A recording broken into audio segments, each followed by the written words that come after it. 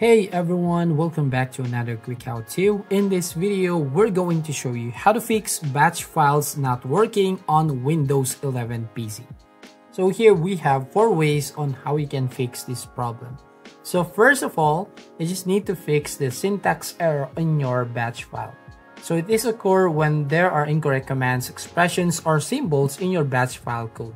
If you're not familiar with the programming, you can seek assistance on someone that understand that batch file syntax.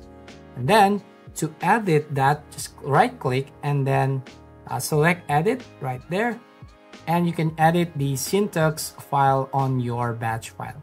Another option here is by using ChatGPT. So let's open up a Google Chrome, and here in ChatGPT you can ask for help right here. So here on this box right here at the bottom, we can type right here, can you correct my syntax error in the .bat file code? So we're gonna type right here, can you correct my syntax error in the .bat file code? And here basically you just need to paste here the batch file code. So you just need to paste and then it will correct your batch file code. And then simply copy and paste that code into your batch file and run it again. Now the second way here to fix that batch files on your Windows 11 is by disabling the antivirus temporarily. So go here on the search box right here at the bottom and let's search for Windows Security.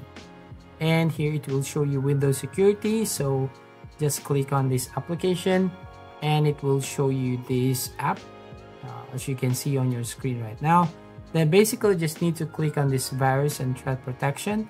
Go here on virus and threat protection settings, click manage settings, and here you just need to disable all of the toggles right here. And once you execute your batch file, you can basically turn this back on. So just turn this on right here. Now the third way here to fix that batch file is by adding that batch file to antivirus exclusion list. So again, let's go back to the Windows Security.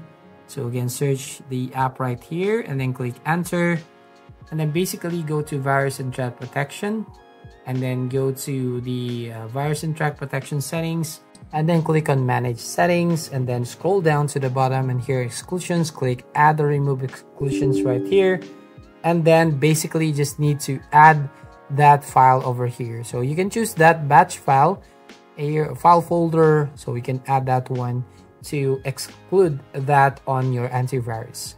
So the fourth way here and the last way on how you can fix the batch file is by checking the ownership of your batch file.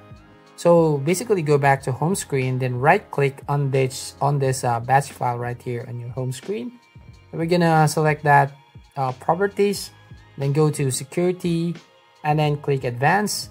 Now in owner section, click this change button right there, and then click on the advanced at the bottom left, and then find now and select that administrator, and then click OK, and then here click OK button and then click on apply.